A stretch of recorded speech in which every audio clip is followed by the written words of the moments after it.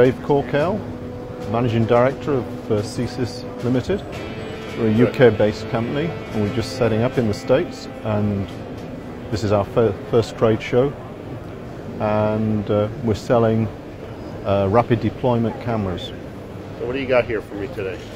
You've got a 360-degree camera here, which has basically a camera which has mounted in a stainless steel case. You've got in here a router, battery, and you can set up between Wi-Fi connectivity or mobile telephone system. 12 volts is support, which can be from a solar or a wind turbine or reusable energy such as fuel cells, etc. As you can see, all you do is switch it on and it hooks up to the SeSys Connect, and anywhere in the world you've got connectivity by using a web browser. Images can be displayed on iPad, smartphone, and you simply log in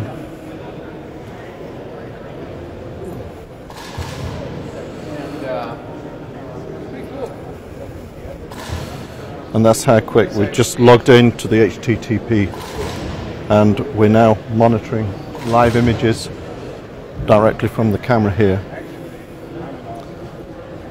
That's a simple solution to a complex system. You can set up areas in the picture so that you can have pixel boxes, so you can track people coming in, send emails out when there's an area of interest that's been encroached, and therefore immediately there's no pan and tilting with this, because you're looking at panning everything at once.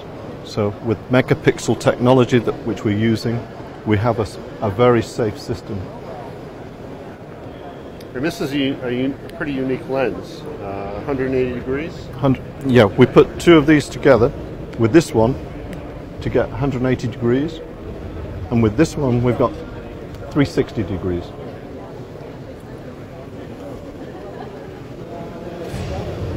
We call it the SeSys torch camera.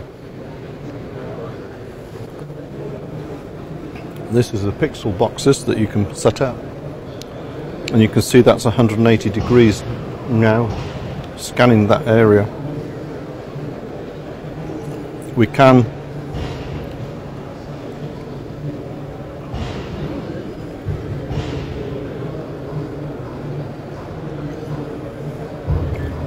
and that's the 360 degree image. So if that was hanging up, you can see the total area. What we can also do is correct it.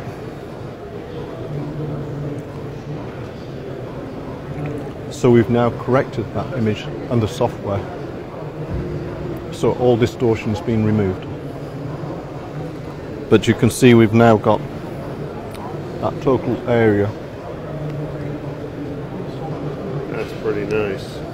But you could see I've got full control of the camera remotely. Right. And I've got the same with that. That's the picture of our estate in the UK, and we're monitoring everything live over the mobile network now.